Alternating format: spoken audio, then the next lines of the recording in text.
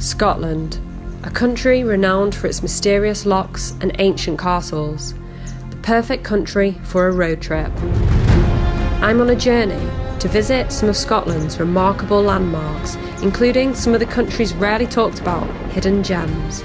My journey will take me deep into the Scottish Highlands, stopping to swim in lochs, drive between mountains, stand at the foot of the tallest mountain in the United Kingdom, and discover eerie shipwrecks.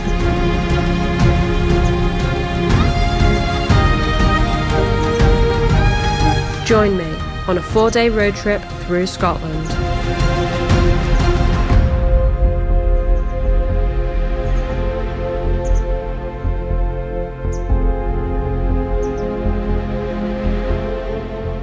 Our journey starts when we cross over the border from England into Scotland. The most direct route into the Highlands is to follow the motorway straight up and past Glasgow. However, we were forced to divert due to an accident and ended up taking the scenic route to Edinburgh. Now, away from the motorway, Scotland's beautiful scenery began to open up to me, from craggy hills to dense woodlands.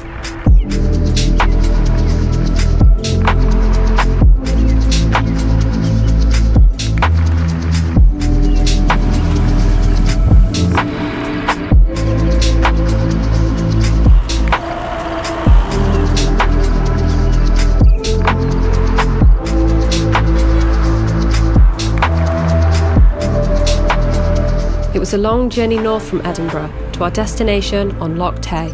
My base for the next few days was a village called Kenmore, perched upon the shores of the 6th largest loch in Scotland, Loch Tay. Good morning from Kenmore. We arrived late last night. The journey, which normally takes 4 hours, actually took 8 because there was a bad accident on the motorway and we had to take a detour. Today is our first proper day, just going for a nice walk up to the Tay Forest Park, and then later I'm hoping to swim in the loch if the weather is still nice.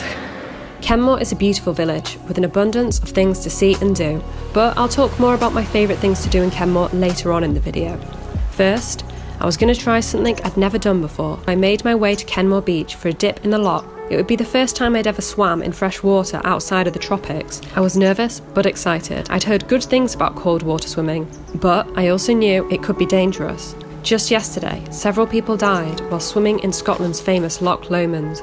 As I made my way down to the beach, I noticed that the beach and shallow waters of the loch were absolutely heaving with people who looked like they didn't notice the cold of the water. Maybe it wasn't that cold after all. I dipped my feet in and instantly felt the shock of the water. Nope, it was definitely cold. Oh my goodness. Though maybe not quite as bad as I'd been expecting. Oh my god, it's cold.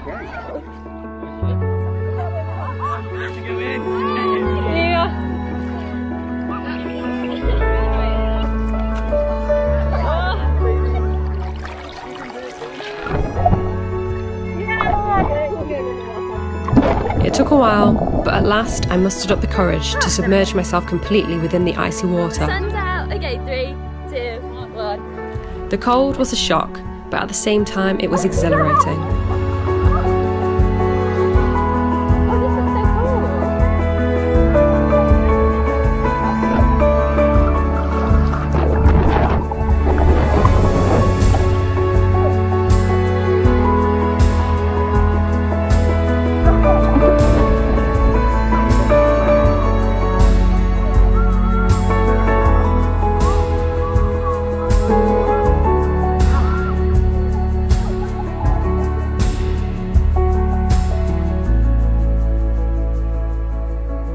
The following day, it was time for the next part of my road trip. Today, I would be heading west to see 2 of the Highlands' most scenic sites, Glencoe and Fort William. The drive took us past towering mountains and dense areas of woodland. We drove alongside the small but beautiful Loch Tay,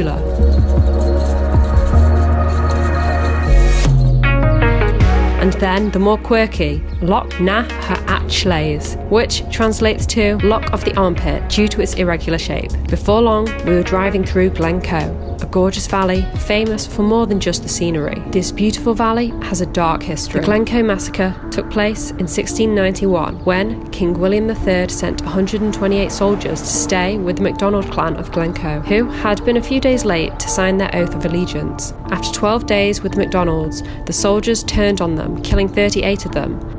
Driving through Glencoe with the sun shining down, it was hard to believe that these hills were once the backdrop to such a violent scene. These days, Glencoe is popular amongst both hikers and film lovers, as this area has made an appearance in countless movies. At the end of Glencoe Valley is Glencoe Village, perched on the shores of Loch Leven. We drove alongside the 31-mile-long Loch Linney until we found ourselves in Fort William. Fort William is often referred to as the hiking capital of Scotland, situated just below the iconic Ben Nevis, the tallest mountain in the United Kingdom. As much as I'd love to have climbed Ben Nevis, my schedule was a little tight, and so I ventured slightly further up the loch to see one of Fort William's hidden gems. This is Corpach Beach. It is famous for its eerie shipwrecks. Unpredictable weather in the Highlands means it's common for boats to be ripped from their mooring spots and become wrecked. As if that wasn't chilling enough, the name Corpach roughly translates to field of corpses in Gaelic. The wind here is crazy, and the first shipwreck here is this little sailing boat. I'll show you around it. See all the poles. Oh, there's some sheets in there. And then I'll go around to the other side. I couldn't find any information online about this boat, so I could only assume it was caught up in a vicious storm and beached. I found it creepy walking around the sailing boat, especially as I could see right inside it, from the wheel to storage boxes, old bedding and even a toilet. I have a mixed relationship with abandoned things. On the one hand, I find them fascinating and always want to explore them. On the other, I find their eeriness almost overwhelming, especially when seeing such human objects, such as bedding. But this little sailing boat wasn't the main reason I came to Corpach Beach. The real star of the beach was the Corpach Wreck, also known as the Old Boat of Caol. Here we are at the shipwreck. This is called the Old Corpach Shipwreck. This was a fishing boat used to catch herring and mackerel, built in 1975. Then in 2011 there was a huge storm in Fort William and this ship was torn from the port and ended up here on the beach.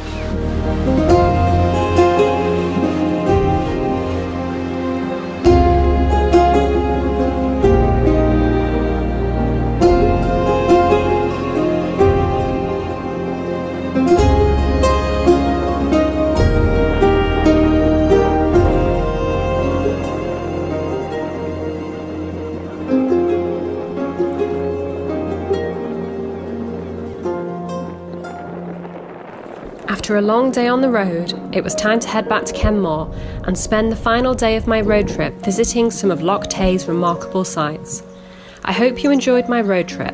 If you'd like to see my top 5 things to do in Kenmore and Loch Tay, where I explore the area's waterfalls and abandoned castles, check out this video here.